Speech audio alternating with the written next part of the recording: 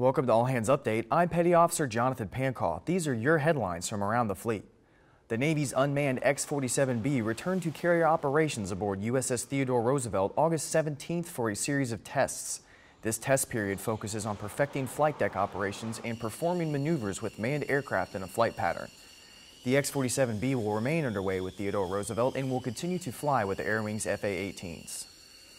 Two junior officers from the Royal Australian Navy received in-depth shipboard training aboard the U.S. 7th Fleet flagship USS Blue Ridge July 28th through August 14th. Both officers lived and trained alongside Blue Ridge crew members and a group of midshipmen from the U.S. Naval Academy. Training opportunities like this allow the U.S. and its allies to establish productive Navy-to-Navy relationships.